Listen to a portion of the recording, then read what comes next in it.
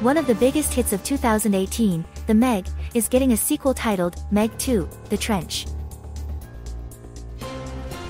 However, the sequel is off to a rocky start as critics are not pleased with director Ben Wheatley's take on the giant killer shark genre.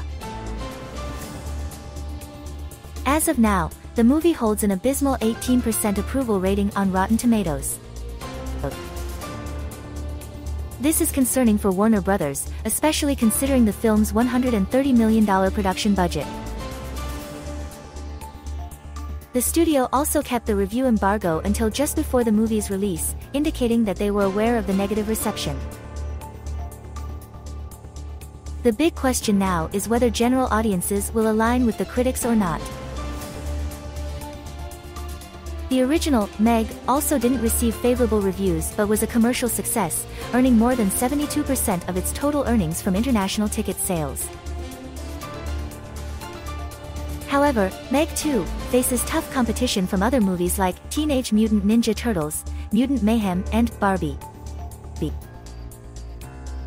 Additionally, the landscape of the movie business has changed since 2018, and being part of a franchise is no longer enough to guarantee success.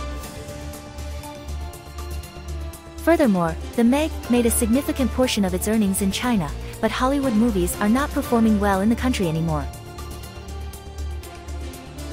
Overall, the negative reviews are a blow to Meg 2's prospects at the box office.